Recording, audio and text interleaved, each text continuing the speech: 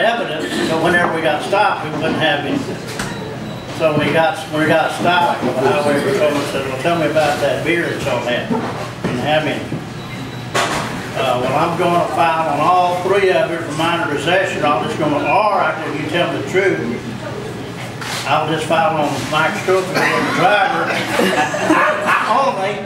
So we started saying, yeah, we had some. Well, he knew we had some because he had just come up the road and that part of the highway was dry, and now there's broken glass and a lot of wet beer all over the road. So he knew it had just happened. So he told us we had to go back up the hill and clean off all that glass. All we had was a whisk broom. And we spent 2.5 hours sweeping that glass off the road over in the ditch. In the meantime, I saw an 18-wheeler coming as a cattle truck. So I started running up the hill to flag down this 18-wheeler because all cattle trucks always have brooms. So he stopped. I jumped up there and I asked him about the car's broom. And he says, well, yeah, what you need it for? And I told him. He just put it in gear, started laughing, and took off. Didn't even loan me his broom. So anyway, we never made it to Cherry Springs. Mike Schofield got the ticket, and we spent about 3 hours sweeping off the highway. And you lost all your beer. And we lost all the beer. That wasn't the only time you lost a lot of beer. What about the coolers that you hid in a ditch? In the cold. You were like bootlegging from Colorado or something? No, from Alpine. Oh, okay. Tours wasn't in Kerrville at that time, and you could get high dollar for tours. So Mike Stroker and I, we bought about 28 cases of tours in Fort Stockton to bring back to Kerrville.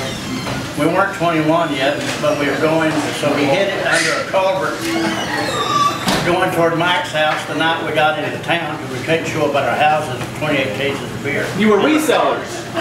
Yeah, we were resellers. Entrepreneur. So anyway, I think we paid like $4 for a case of it. I know we could get at least 10 because anybody in Kerrville would pay high dollar for coolers. So we put it under that culvert. The next morning went back to get it.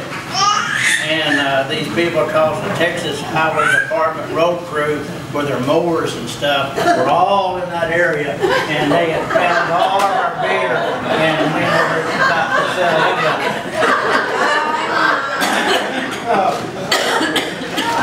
It sounds to me like you and Mike should have found some new friends. We did. Bill Durden, Mike Mills. Well, I want to say that Lloyd, I thought you did it.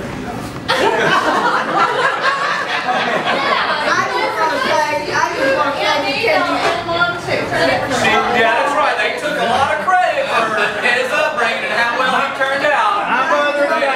They got that in early. They got that in early, didn't they? My mother and daddy made this comment. Back when T.O. was coming through, they had no beer in the house. Now we're not going to have any beer in the house. Well, it didn't work. You can tell. He had all the beer he wanted because he got it other places because there's no beer in the house. But with me, when I came through, Daddy had a few beer and thought, well, maybe we have a few beer in the house. You know, I can have some, that's all. I'll just be satisfied.